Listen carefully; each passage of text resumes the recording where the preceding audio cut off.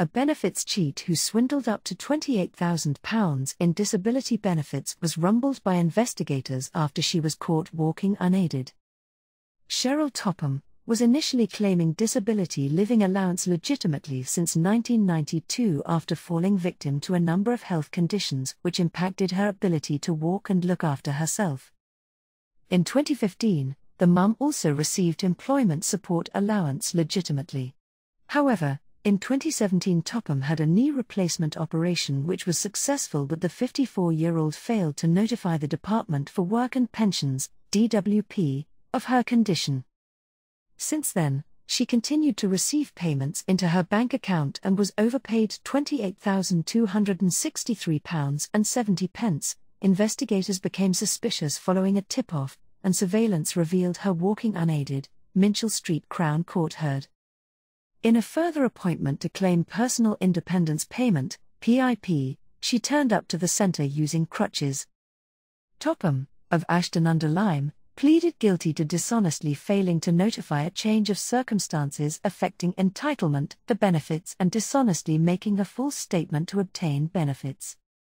Her initial application for disability allowance stated she suffered from a number of ailments, including carpal tunnel syndrome, and said these conditions affected her ability to walk and look after herself, prosecutor John Richards said. As a result, her application was approved in November 1999 and this was moved to employment support allowance in March 2015, he said. She was told to inform DWP if anything changed. The investigator for DWP then became aware of allegations about the defendant and after that was authorized for surveillance between September 5 and September 9, 2019.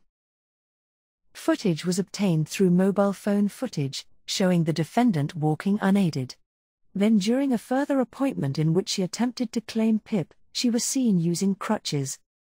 Topham was arrested and interviewed under caution, and after being shown the footage she admitted that she had an operation in August 2017, which saw that her conditions would no longer qualify her for the payments.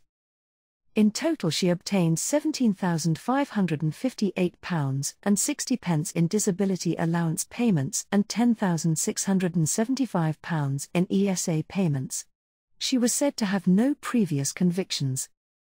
Saul Brody, mitigating, said she has found the court process excruciating and is very much ashamed of her failure to notify the change in circumstances.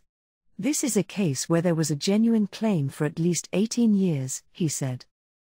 The defendant first received benefits relating to her disability in 1992. In 2008, the DWP accepted her condition was so serious that she didn't need to continue making applications. She was entitled to the benefits, but matters went awry in 2017. Mr. Brody said that Topham had a knee placement surgery in 2017 and acknowledged that her condition had improved, and she did not make that clear to DWP. He added that she is currently in poor health and financial difficulty, but a payment plan is set up with repaying back the sums. The system has to rely on trust mainly given to those who are not able to look after themselves. People are trusted they will make and clearly declare and do the right thing. You did not, Recorder John Close said. Topham, of Windermere Crescent, was sentenced to 6 months imprisonment which was suspended for 12 months, 10 days of rehabilitation activity requirements and a 9-month alcohol treatment program. Please like, comment and subscribe for further court updates.